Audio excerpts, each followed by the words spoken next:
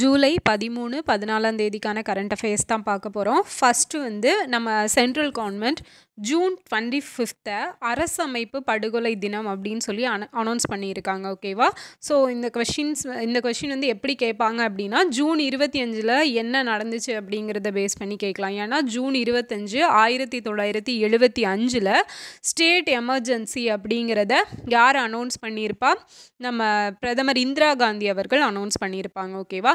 So நம்ம அது ரிலேட்டடாக பார்க்கணும் அப்படின்னா, நேஷ்னல் எமர்ஜென்சி ரிலேட்டடான ஆர்டிக்கல் என்ன? ஆர்டிக்கல் 352.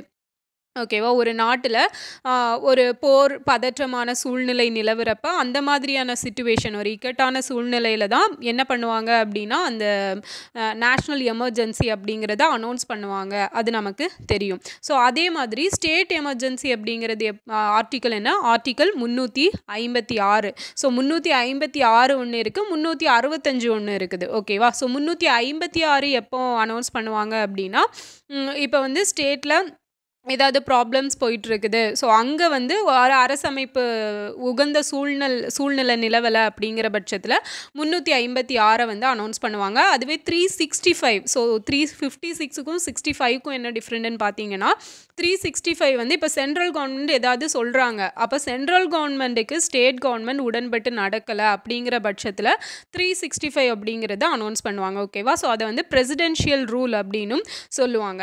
இன்னொரு எமர்ஜென்சி என்ன? ஆர்டிக்கல் 360. ஓகேவா? ஸோ 360 என்ன? ஃபினான்ஸ் எமர்ஜென்சி, நிதி நெருக்கடி அப்படிங்கிறது. ஓகேவா? ஸோ அது வந்து இதுவரைக்கும் நம்ம இந்தியாவில் வந்து அனௌன்ஸ் பண்ணதில்லை. ஓகே, ஸோ இதுதான் வந்து இந்த emergencies, 3 types of emergencies in India. ஓகேவா? ஸோ அதுதான் அந்த ஜூன் 25 எமர்ஜென்சி அனௌன்ஸ் பண்ணனால அரசமைப்பை படுகொலை தினம் அப்படின்னு சொல்லியிருக்கிறாங்க. அடுத்தது நேபாளம். ஸோ நேபாளத்தோட புதிய பிரதமராக யார் நியமிக்கப்பட்டிருக்கா அப்படின்னா, ஷர்மா ஓலி அவர்கள் நியமிக்கப்பட்டிருக்காங்க. இதுக்கு முன்னாடி பிரசண்டாக அவர்கள் கவர்மெண்ட் வந்து இருந்திருக்கும். அது வந்து நம்பிக்கை வாக்கெடுப்பில் தோத்தனால இப்போ ஷர்மா ஓலி அவர்களை பிரதமராக நியமிச்சிருக்காங்க. அடுத்தது UAE, எமிரேட்ஸ். ஸோ இங்கே வந்து ஒரு ஸ்ட்ரீட்டுக்கு, ஒரு வீதிக்கு வந்து இந்திய வம்சாவளி மருத்துவரோட பெயரை வச்சுருக்காங்க. அவர் யாருன்னா ஜார்ஜ் மேத்யூ. ஸோ இவர் வந்து இந்தியாவில் பிறந்தவர், பட் இவங்க ஃபேமிலி வந்து UAEயில் போய் செட்டில் ஆகிட்டாங்க. அங்கே வந்து இவர் மருத்துவராக ஒர்க் பண்ணிகிட்ருக்காரு. ஸோ அங்கே வந்து நிறைய நவீன மருத்துவ வளர்ச்சிக்கு வந்து அதிகமான பங்களிப்பு அளித்ததால் இவரோட பெயரை அங்கே வந்து ஒரு வீதிக்கு வச்சுருக்கிறதா சொல்லியிருக்காங்க. ஓகேவா? ஸோ இதுவும் தெரிஞ்சுக்க வேண்டிய விஷயம். அடுத்தது ஒரு முக்கியமான கொஸ்டின் என்னன்னு பார்த்தீங்கன்னா, நிலையான வளர்ச்சி இலக்கு குறியீடு. ஸோ இந்த இண்டெக்ஸ், ஓகேவா? ஸோ இந்த இண்டெக்ஸை யார் ரிலீஸ் பண்ணுறது? நித்தி ஆயோக் ரிலீஸ் பண்ணுவாங்க. 2023-24க்கானது. ஸோ நேற்றுக்கு நடந்த குரூப் 1 எக்ஸாமில் கூட ஒரு கொஸ்டின் கேட்டிருந்தாங்க இல்லையா? 2018-19 ஒப்பிடும்போது 19-20 நம்ம சுகாதார குறியீட்டில் தமிழ்நாட்டோட வளர்ச்சி வந்து எந்த மாதிரியான வளர்ச்சி அப்படின்னு சொல்லி கேட்டிருந்தாங்க. ஸோ அந்த கொஸ்டினுக்கு ஆன்சர் பண்ணணும் அப்படின்னா அதை வந்து அந்த கான்செப்சுவலாக நமக்கு அது தெரிஞ்சிருக்கணும். ஓகேவா? ஸோ கொஞ்சம் ஜஸ்ட் யோசிச்சிங்க அப்படின்னா புரிஞ்சிடும். ஏன்னா ஃபஸ்ட்டு வந்து இருந்ததை விட ஒரு பிளேஸ் வந்து முன்னாடி இருக்கும். அதாவது இப்போ ஒரு பிளேஸில் இருக்கோம், இப்போ வந்து 3வது இடத்துல இருந்தது, நெக்ஸ்ட்டு அறிக்கையிலையுமே 3வது இடத்துலேயே இருக்கிறோன்னு வைங்களேன். அதை வந்து என்னென்னு சொல்லுவாங்கன்னா, அதில் செகண்ட் ஆப்ஷன் ஒன்று கொடுத்துருப்பாங்க, ரீடைன்டு அப்படிங்கிறது, தக்க வச்சுக்கிறது அப்படிங்கிறது அதுக்கான பொருள். ஓகேவா? அதுவே இப்போ 3வது பிளேஸ்லேருந்து செகண்ட் பிளேஸ் ஆர் ஃபஸ்ட் பிளேஸ்க்கு மூவ் ஆகிருக்கிறோம் அப்படின்னா அது வந்து டெவலப்மெண்ட், முன்னேற்றம் அப்படிங்கிற கேட்டகரியில் வரும். ஓகேவா? அதுதான் அந்த கொஸ்டினுக்கான மீனிங், வேறு ஒன்றும் இல்லை. ஸோ அந்த மாதிரியான ஒரு இதுதான் வந்து இப்போது நித்தி ஆயோக் ரிலீஸ் பண்ணியிருக்காங்க. என்னென்னு பார்த்தீங்க அப்படின்னா, நிலையான வளர்ச்சி இலக்கு குறியீடு. ஓகேவா? ஸோ இது வந்து 2023-24 ஃபினான்ஷியல் இயருக்கானதை ரிலீஸ் பண்ணியிருக்காங்க. இதில் தமிழ்நாடு வந்து செகண்ட் பிளேஸில் இருக்கும். ஓகேவா? ஸோ இது செகண்ட் பிளேஸில் இருக்கும். ஸோ சேம் பிளேஸ் தான், பட் என்ன அப்படின்னு பார்த்தீங்கன்னா அதோட பாயிண்ட்ஸ் அப்படிங்கிறது இன்க்ரீஸ் ஆகிருக்குது. ஸோ 2020-21 எடுத்துக்கிட்டிங்கன்னா 66 பாயிண்ட்ஸ் தான் இருந்துச்சு. இப்போது 2023-24க்கானதில் 71 பாயிண்ட்ஸ் அப்படிங்கிறத நம்ம வாங்கியிருக்கிறோம். ஸோ இது எதை பேஸ் பண்ணது அப்படின்னு பார்த்தீங்கன்னா, சமூக பொருளாதார அம்சங்களில் மாநிலங்கள் மற்றும் யூனியன் டெரிட்டரிஸில் வந்து ஏற்படுற முன்னேற்றங்கள். அப்போ 3 விஷயங்கள் வந்து இது கான்சன்ட்ரேட் பண்ணுது. என்னெல்லாம் அப்படின்னா, சமூகம், பொருளாதாரம், இன்னொன்று சுற்றுச்சூழல். ஓகேவா? ஸோ இதில் எல்லாம் நம்ம முன்னேற்றம் அடைஞ்சிருந்தோம் அப்படின்னா இந்த நிலையான வளர்ச்சி இலக்கு குறியீடில் வந்து நம்ம முன்னேறுவோம். ஓகேவா? அதை பேஸ் பண்ணி தான் இந்த பாயிண்ட்ஸ் அப்படிங்கிறது கொடுப்பாங்க. அப்போ இதில் ஃபஸ்ட்டு பிளேஸில் யார் இருக்காங்க அப்படின்னா கேரளாவும் உத்தரகாண்டும் ஃபஸ்ட்டு பிளேஸில் இருக்காங்க. எவ்வளோ பாயிண்ட்ஸ் அப்படின்னா 79 பாயிண்ட்ஸ். செகண்ட் பிளேஸில் தமிழ்நாடு 78 பாயிண்ட்ஸ். ஓகேவா? தேர்ட் பிளேஸில் பார்த்தீங்க அப்படின்னா கோவா 77 புள்ளிகள். ஓகே, ஸோ 78 அப்படிங்கிறது தான் கரெக்டு. மேலே வந்து 71 அப்படிங்கிறது இருக்குது, அதை சேஞ்ச் பண்ணிக்கோங்க. ஓகேவா? அடுத்தது பார்த்தீங்க அப்படின்னா பின்தங்கிய மாநிலங்கள் எதெல்லாம் பின்னாடி இருக்குது அப்படின்னு பார்த்தீங்க அப்படின்னா நாகாலாந்து. ஸோ நாகாலாந்து பார்த்தீங்கன்னா 63வது பிளேஸில், 63வது பாயிண்ட்டு. ஜார்க்கண்ட் பார்த்தீங்கன்னா 62 பாயிண்ட்டு. பீகார் வந்து 57 பாயிண்ட். அப்போ லாஸ்ட் பிளேஸில் பீகாருக்கு முன்னாடி ஜார்க்கண்டுக்கு முன்னாடி நாகாலாந்து. அடுத்தது யூனியன் டெரிட்டரிஸை பொறுத்த வரைக்கும் ஃபர்ஸ்ட் பிளேஸில் சண்டிகர், செகண்ட் பிளேஸில் Jammu Kashmir, third Puducherry, fourth Andaman Nicobar, fifth வந்து டெல்லி. ஓகேவா? ஸோ இது வந்து ரொம்ப ரொம்ப ரொம்ப இம்பார்ட்டன்ட். நீங்கள் மெயின்ஸுக்கு ப்ரிப்பேர் பண்ணீங்க அப்படின்னா இந்த பாயிண்ட்ஸ் வந்து ரொம்பவே வேல்யூ ஆடட். ஓகேவா? ஸோ அதனால் நல்லா நோட் பண்ணி படிச்சுக்கோங்க. அண்ட் குரூப் 2 எக்ஸாமில் நம்ம பார்த்தோம்ல குரூப் 1ல் எப்படி ஸ்டேட்மெண்ட் கொஸ்டின்ஸ் இருந்துச்சோ, ஸோ அந்த அளவுக்கு இல்லாட்டியும் அதுக்கு கொஞ்சம் ஈக்குவலாக தான் குரூப் 2ல் கேட்பாங்க. ஓகேவா? ஸோ அதுக்கேற்ற மாதிரி நம்ம ப்ரிப்பேர் ஆயிக்கணும். அடுத்தது உலக மக்கள் தொகை கணிப்புகள் அறிக்கை. ஸோ இந்த அறிக்கையை யார் ரிலீஸ் பண்ணியிருக்காங்க அப்படின்னா யுனைடெட் நேஷன் ரிலீஸ் பண்ணியிருக்காங்க. என்ன இதுலேருந்து 2024 வேர்ல்டு பாப்புலேஷன் அப்படிங்கிறத பேஸ் பண்ணி சொல்லியிருக்காங்க. ஸோ 2024 நம்ம உலக மக்கள் தொகை 820 கோடியாக இருக்குது. ஓகேவா? 820 crores. இதுவே 2060 எவ்வளவா மாற இருக்குதாம் அப்படின்னு பார்த்தீங்கன்னா இந்தியாவோட மக்கள் தொகை மட்டுமே 170 கோடி அளவுக்கு ஆக இருக்குன்னு சொல்லியிருக்காங்க. ஓகேவா? 2060 இந்தியா தான் பாப்புலேஷனில் ஃபஸ்ட் பிளேஸில் இருக்கும் அப்படிங்கிறதையும் சொல்லியிருக்காங்க. ஓகே, ஸோ இது வந்து இதில் மெயினாக பார்த்தீங்க அப்படின்னா உலக மக்கள் தொகை இப்போ வேர்ல்டு பாப்புலேஷன் எவ்வளோன்னு தெரிஞ்சுக்கோங்க. ஸோ இந்த அறிக்கையை யார் ரிலீஸ் பண்ணுறாங்க அப்படிங்கிறதையும் தெரிஞ்சுக்கோங்க. அடுத்தது தமிழ்நாடு மதுவிலக்கு சட்டம். ஸோ இந்த தமிழ்நாடு மதுவிலக்கு சட்டம் அப்படிங்கிறது எப்போ கொண்டு வரப்பட்டிருக்கும்? 1937. ஸோ இந்த பீரியடில் யார் சிஎம்மாக இருந்திருப்பாங்க அப்படின்னு பார்த்தீங்கன்னா ராஜாஜி அவர்கள் சிஎம்மாக இருந்திருப்பாங்க. அவங்க கொண்டு வந்ததில் ஒரு முக்கியமான விஷயம் அப்படின்னா இந்த மதுவிலக்கு சட்டம் தான். ஓகேவா? ஸோ அதே மாதிரி அந்த விற்பனை வரி அப்படிங்கிறதையும் கொண்டு வந்திருப்பாங்க. ஸோ அதுவும் ரொம்ப ரொம்ப முக்கியம்.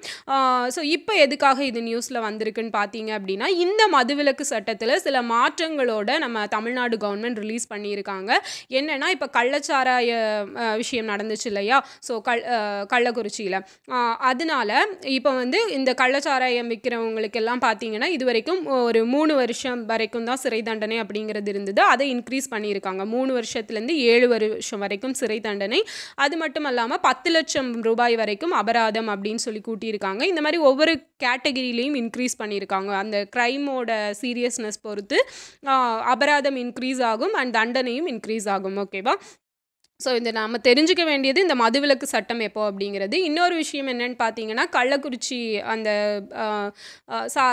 விஷ சாராயத்தில் இறந்தவங்க அதை பற்றி ஆராய்ச்சி பண்ணுறதுக்கு ஒரு குழு அப்படிங்கிறது ஒரு நபர் ஆணையம் அமைச்சிருப்பாங்க. அது யார் தலைமையில்? கோகுல்தாஸ் அவர்கள் தலைமையில். அதை மறக்கக்கூடாது. அடுத்தது நாட்டின் முதல் கொத்துமலர் தோட்டம். ஸோ இது எங்கே அமைச்சிட்ருக்காங்கன்னு பார்த்தீங்கன்னா உத்தரகாண்டில் அமைச்சிட்ருக்காங்க. ஒரு 35 வகையான மலர் செடிகள் அப்படிங்கிறது இடம்பெற இருக்குது. ஸோ இந்த கொத்துமலர் அப்படிங்கிறது ஒன்றும் இல்லை. ஸோ கொத்தாக அந்த பூக்கள் வந்து மலர்ந்து இருக்கும் இல்லையா? நம்ம நிறைய இடத்துல இந்த ஊட்டி கொடைக்கானல் கூட போகிற வழியிலலாம் பார்ப்போம். ஸோ அந்த மாதிரியான மர வகைகள். ஓகேவா? அதுதான் வந்து கொத்துமலர் தோட்டம். ஸோ இங்கே வந்து மெயினாக ஒரு மரம் வந்து இடம்பெற இருக்குது. என்னென்னா உத்தரகாண்டோட மாநில மரம். அதோட பேர் என்னன்னு பார்த்தீங்கன்னா ரோடோடென்ட்ரன் அர்போரியம். என்னது? ரோடோடென்ட்ரன் அர்போரியம். ஸோ இந்த கொஸ்டின் கண்டிப்பாக எக்ஸ்பெக்ட் பண்ணலாம்.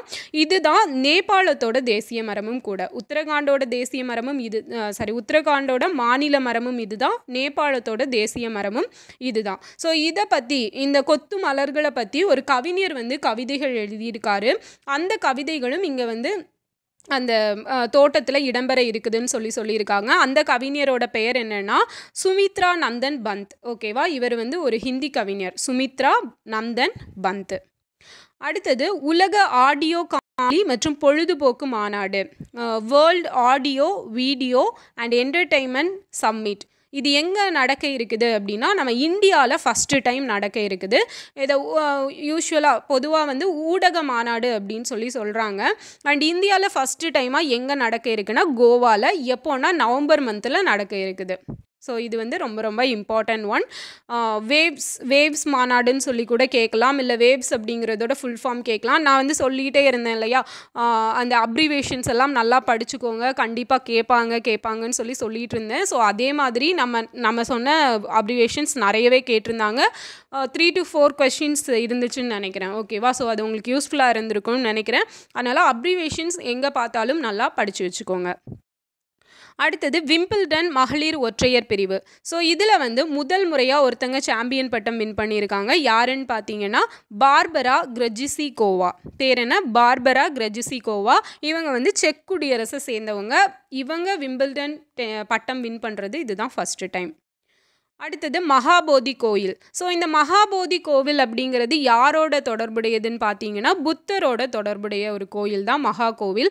அவரோட வாழ்க்கையில் தொடர்புடைய ஒரு 4 இடங்கள் அப்படிங்கிறது ரொம்பவே முக்கியமானது.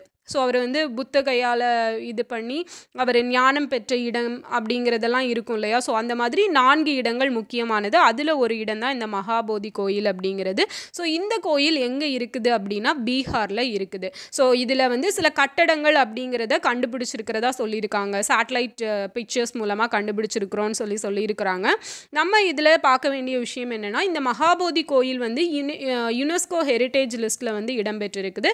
அந்த எப்போ இடம்பெற்று அந்த இயர் என்னன்னு பார்த்தீங்கன்னா ஜூன் 2002 தான் இந்த மகாபோதி கோயிலுக்கு யுனெஸ்கோ அங்கீகாரம் அப்படிங்கிறது வழங்கப்பட்டிருக்கும். ஓகேவா? ஸோ இது ரொம்ப இம்பார்ட்டன்ட். ஸோ யுனெஸ்கோ அப்படின்னு பார்க்கும்போது ரீசெண்டாக எதை பற்றி பார்த்துருப்போம்? நாளந்தா பல்கலைக்கழகமும் எங்கே தான் இருக்குது? பீகாரில் தான் இருக்குது. அது எப்போ யுனெஸ்கோ லிஸ்ட்டில் வந்து இடம்பெற்றுச்சு அப்படிங்கிறத கமெண்டில் சொல்லுங்கள். அடுத்தது பெஸ்ட் ஸ்டேட் இன் ஹார்டிகல்ச்சர் அவார்ட் 2024 தோட்டக்கலை. ஓகேவா? ஒரு தோட்டக்கலையில் சிறந்த மாநில விருது 2024க்கானது எங்கே வழங்கப்பட்டிருக்கு? நாகாலாந்து மாநிலத்துக்கு வழங்கப்பட்டிருக்கு. ரீசெண்டாக நம்ம என்ன பார்த்துருப்போம் அப்படின்னு பார்த்தீங்க அப்படின்னா சிறந்த மாநில விவசாய விருது.